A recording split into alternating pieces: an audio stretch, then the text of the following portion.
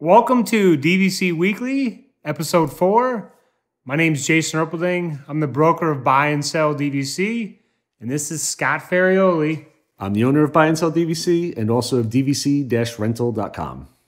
And if you're looking to, just want to mention real quick, if you're looking to rent points, DVC points, or rent out your points, you want to visit DVC-Rental.com, or their phone number is 407-494-2320. And if you're looking to possibly sell some Disney Vacation Club points, or you're looking at possibly buying, you want to visit buyandselldvc.com, and the phone number is 407-906-3789. And we also have a nice chat feature on the website as well. Indeed. And today we're going to go into talking about the Boardwalk. And it just so happened that I believe Scott was in the area last night, so he can give us some inside information on what's happening in relation to the Boardwalk and what's open, what's not open. But just to start out with the Boardwalk is a resort that does expire 2042. The annual dues for 2021 are $7.81 per point. So that means if you own 100 points, your dues are going to be $781.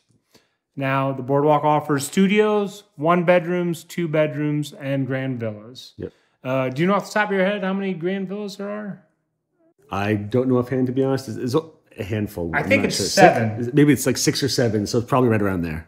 So if you want a grand villa, you know, they're few and far between, but of course they require a lot of points.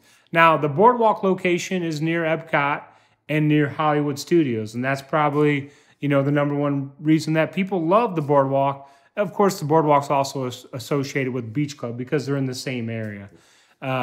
So if you're a big food and wine person, a lot of times you're going to stay at the Boardwalk because of its location.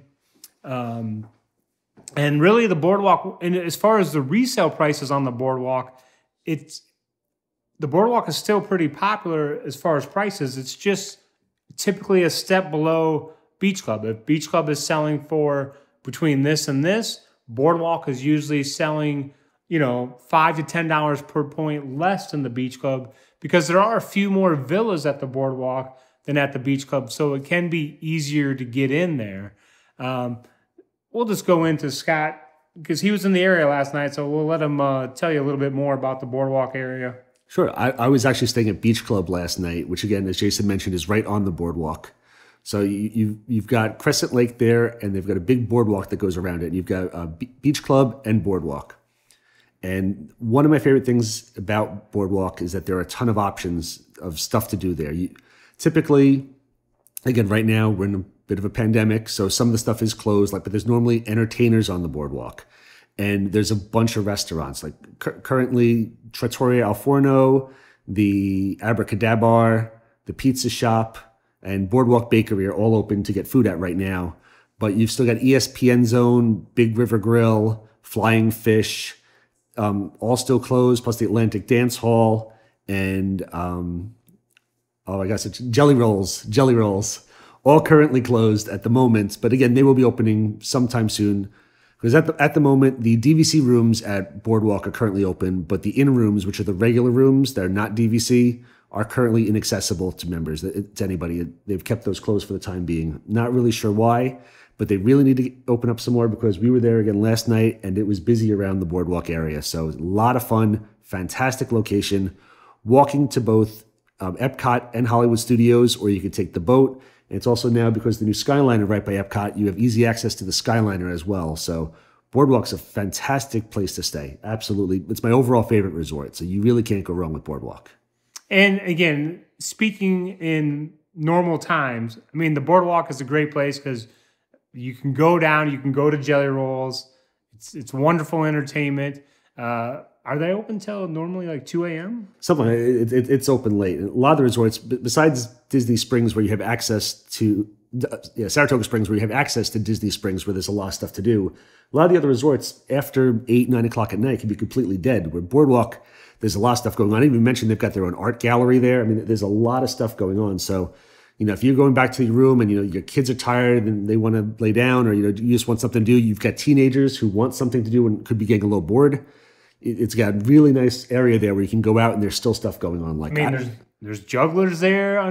The magicians, entertainers are absolutely top notch. There's always a lot of fun stuff. My kids always get picked to be in the shows. So Boardwalk, again, absolutely great. Love Boardwalk. And you can rent a Surrey bike. I haven't done that. I've heard stories of people taking the Surrey bikes and trying to go up the hill and getting stuck. I had a buddy of mine who had to push their family on their Surrey bike to help them get up the hill. Yeah, I had that happen. Ty had that happen as well. But and then another thing is when you're staying at the Boardwalk, I just want to mention Beaches and Cream. You can walk over to the Boardwalk, or excuse me, Beaches and Cream from the Boardwalk. And now I'm forgetting their famous dish, the kitchen sink. Yep. You can get the kitchen sink, or if you just want to get the outdoor window service, you can get the mini kitchen sink, and that's another option. I mean, the Boardwalk is a great place. Let's just say your vacation, you don't have kids. I mean, you're going to love it because you have the entertainment at night. You can go to Jelly Rolls. You can walk to Epcot. You can go to Hollywood Studios. If you do have kids, there's going to be things there that keep them entertained. If you want to walk around the Boardwalk and, they're hanging out with you, they're going to stay entertained. And we should mention the slide at the Boardwalk. Oh, Beach Club. Oh, that's actually, no, you're right. Yeah. We have to mention that because over the years, there's been a lot of talk about what the slide used to be. Now the slide has changed. I'll let Scott tell you a little bit about that. So the slide's called the Keister Coaster, and previously it used to come out of a clown's mouth because the whole thing's supposed to be old Boardwalk, like New Jersey Boardwalk themed, and it came out of a clown's mouth, and it was nothing that really ever bothered me, but there were some people who just absolutely hate clowns. And Disney finally got the word, and they understood, and they've changed everything. So now they put up a facade around the slide that it's the new / old style Mickey and Minnie, the new cartoon, like they've got the Mickey and Minnie's Runaway Railway, that like old looking cartoon style. They now have that up on the little facade around that. So no more scary clown anymore. Now it's just it's Mickey and Minnie and Pluto and them just hanging out at the pool. So not popping out any clowns' mouths anymore. And I do want to mention, like, my two boys are 9 and 11. They love going down the water slide. Every water slide's a little bit different as far as sometimes the steps are narrow or whatever. With the Boardwalk slide, to me, there's no issue. Like, it's the way it's laid out. If you have a 6-year-old and they want to go up the slide, they're not going to have any issues tripping or anything, and it's super safe, and they'll have a blast, and they'll just keep going down the slide while you are relaxing by the pool. Yeah, I agree. And again, Boardwalk and Beach Club get compared a lot, and Beach Club's typically known for having a better pool, but their slide's currently closed. And again, when you want to go on the Beach Club slide, your kids physically have to leave the property and go across a walkway to access the slide, which is something I really don't like, especially for younger kids. So it's nice that Boardwalk, everything is much more self-contained and, as you said, like easily accessible, and steps are good for kids and stuff. So yeah, never had an issue. I've gone on the slide several times. It's a lot of fun. And then I'll just have Scott mention, if you could, so let's say you're renting at the Boardwalk. What's it going to look like for your transportation to get to different parks if you don't want to use your car? Okay, yeah, again, great options because you're walking distance to both Epcot and Hollywood Studios, or there are boats, which I think are the most underrated transportation at Disney property. I love taking the boats, but they'll take you to both resorts. If you want to go to Animal Kingdom or Magic Kingdom, you're going to have to take the buses. I mean, in theory, you could take the monorail over to Epcot or Magic Kingdom because you can access the monorail when it's running from Epcot. Right now, it's currently not. But you'd have to go through the International Gateway and then walk all the way through the park and out the front of Epcot to get to the monorail. So you can do it, but you would never want to. Just take the bus for the other two parks. And now we're going to move into the food of the week. Come here, I'm going to eat you. Get in my belly. So for the food of the week, we got to do the Boardwalk Bakery last night, which is one of my favorites to do at Boardwalk.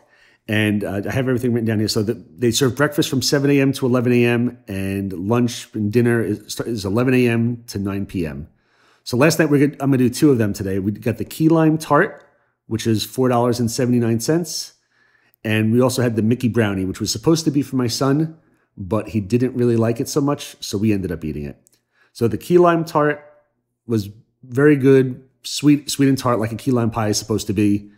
My wife, I think I might have enjoyed it a little more than my wife. She thought that the key lime pies from Publix are actually better. And Publix does make a really great key lime pie. But we gave the key lime tart a 6.2 out of 10. Again, it's good. I'd possibly get it again, but I'm not going to be racing to get it again. And the Mickey brownie it's a Mickey shaped brownie. It has more of like a dark chocolate. I don't want to say a shell, but a thicker dark chocolate. I can't say it. Dark chocolate layer on top of it. And again, pretty good. I gave it a 5.9. I don't think I'd ever really get it again. Again, it's nothing bad. It's just one of those things that I've tried it, and I know that there's better stuff, so I'll definitely do something else next time. But it was pretty good. Had some had little ball sprinkles on top. It was tasty, but again, nothing I'd really rush back to get to. Okay, perfect. Now we're going to talk about the importance of U-shear, and that typically pertains when it comes to you decide you want to buy a DVC. A lot of times you're going to hear, well, what's the best U-shear for me to buy? If you're someone that travels all 12 months of the year, like you're just all over the place on when you travel, then the U-shear is not going to be a factor in your decision. But if let's say you live in Ohio, you're both teachers, you've rented from DVC-Rental the last 5 years, and you've come in March, you want to come in spring break, and that's what you want to keep doing, then the best U-shear for you to buy would be a March U-shear. And then you go backwards from there. So it's February would be a good U-shear for you. December would be a good U-shear for you. You can even go back to October. That would work for you. And what that has to do with is if you ever have to cancel that March reservation, you want to be sure that you still have time to use your points or bank your points. Just to give you the worst case scenario, let's say you vacation in March, but you buy an April U-shear. So now, let's say something happens, somebody in your family breaks their leg or something in February, minor injury, but you can't go on vacation. And you cancel that reservation. You cancel it more than 31 days prior to checking in. Well, your points go back as regular points, but because you have an April U-shear, they now have to be used by April 1st of that year. So if you just cancel that March reservation, the chance of you using them by April is pretty much slim to none. Yeah, and you've missed your banking window as well, so you can't possibly bank them into the previous year. So if you had the March U-shear, then now you have until, let's say it's March of 2022, you now have until March of 2023 to use your points, or you can still bank those points and give them another year. So that's where a U-shear comes into factor. You have if you own a December U-shear, you have 8 months from the time you get your points to bank your points. So if you have a December U-shear, the banking deadline's the following July. And if you have a couple different months that you travel, you just want to figure out what U-shear is still going to fall under your banking window for when you travel. So if you vacation in February and July, then you're going to want to stick with the February U-shear because that's still going to give you until the end of September to bank your points. It's going to cover the February trips and the July trips. And then just a couple things on U-shears. So there's 8 different U-shears. Do you remember off the top of your head what U-shears don't exist, or? I could probably go through in my head and do them slowly one by one, but I think you have them memorized, so go ahead. There's no January U-shear, there's no May U-shear, there's no July U-shear, and there's no November U-shear. For whatever reason. Now, of course, when Disney first began in 1991, the internet and everything wasn't as prominent. So my theory is they created 8 different U-shears because they didn't want everyone, if they only had one U-shear, they didn't want everyone calling up at the same time to bank their points. Well, of course, now everybody just banks their points online. So there's really, you don't have to worry about, it's the last day, I'm going to be on the phone for whatever. You can just click a button and bank your points. And banking your points is a final transaction. So if you do move them, they have to be used in that year. Now, when it comes to U-shear and renting out your points, I mean, it's really, you just want to give DVC-Rental your points as soon as possible. The Exactly. U-share, there's no one U-share that's more valuable than another. It's not like someone comes, like we're talking about the Boardwalk right now, and they say, well, I have an October U-share. Is that more valuable than a March U-share? No, there's no one there's no one U-share more valuable than another. And I don't know if you want anything you want to say on rental when it comes to U-share. There's really not much because typically U-share doesn't really affect much at all. It's just as long as you give us the points far enough in advance, we can rent them out. And Boardwalk's typically a really good renter. I'm not sure why I posted online the other day. We actually have a lot of Boardwalk points at the moment. And typically food and wine festivals, you mentioned earlier, everybody's looking for Beach Club and Boardwalk. It's always the first ones to sell out. And there's still decent amount of availability for the rest of the year. So, I mean, Boardwalk's a decent renter, but if you're looking to rent at Boardwalk, now's a great time to come in. We have a ton of points, and it's an absolutely wonderful resort. But yeah, U-shares don't really affect too much. Another thing I do want to mention on U-share is if you're already a member and then you're looking to buy another property, if you buy something with the same U-share, everything's going to fall under the same membership number. It's going to be super easy to use, all your points together. You're going to have your main membership number. You're going to have one contract number and then another contract number. Can you own multiple U-shares? Yes. Is it difficult to manage? It's really up to the individual. There's a lot of members that own multiple U-shares. I do. I'm one of them. So when you log on, you still see all of your different memberships. Yeah. Yep. But you just have to go from, instead of having all the contracts under one membership, you just bounce around to the different memberships. Correct. And if you ever want to combine the points at, if it's 2 different resorts at 7 months, instead of it being under one membership, it's an extra step. You could transfer between your memberships, and you can transfer as many times between your memberships as you want. So if I have Saratoga Springs and Boardwalk and I want to combine them at the 7-month mark, a lot of times it's easier if I just transfer some of my points from one contract over to the other, and then they could be just used together on one transaction. So it's not hard at all. It's a little bit easier if they're all together. But there are also advantages to having multiple U-shares. As an example, like if you ever want to purchase points directly from Disney, you can purchase up to 24 points per year at $19 per point. And if you happen to have 2 different memberships, you can do that twice per year. And you can also do, if you want to transfer points out, again, you could do as many as you want between memberships. But if you ever want to transfer points to somebody else and now you've got double the amount of transfers, or if you want to transfer points in, you've got multiple times to do that. So there are some benefits as well of having multiple membership numbers. And you just want to remember you have different banking windows on that. You have to stay on top of it if you have multiple memberships. So in your case with the multiple membership numbers, do they send you a reminder on this membership your banking window's coming up? Or? They're supposed to. I don't think they really send too many. Maybe they send an email. I haven't really seen them too often, but I mean, when you log into DVC Member, you get the little notifications on the dashboard that say your banking window is coming up. So they will let you know, but just one of those things that it's best to try put the reminder in your phone that you're approaching your banking window, which is always 4 months prior to your U-share. But again, it can be managed, but it's an extra step that you have to remember that you've got 2 different U-shares, you got 2 different banking windows, so it can be done. Just stay on top of it. And then one other thing I will add is, unfortunately, the U-shares are not created equal. Like we were talking about the Boardwalk today, and I don't have the stats in front of me, but there's a pie chart out there that has the different percentages for the U-share at the Boardwalk. And so if you're looking for a certain U-share and you say, well, I never see this one, well, maybe because only 10% exists, whereas another U-share has, for whatever reason, 33% of the property was a February U-share. Yep, absolutely.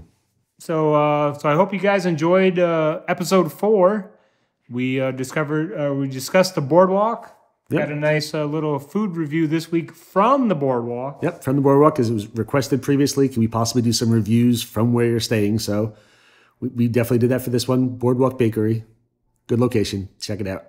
And we appreciate you watching. And be sure to like, be sure to subscribe, and come back for episode 5. Yeah, check out episode 1 if you haven't already, because we have a giveaway for episode 1, and we're getting close to hitting the number for the giveaway. So if you haven't, go to episode 1 and make sure you comment on episode 1 as well. So thank you very much. Have a wonderful day. Thank you.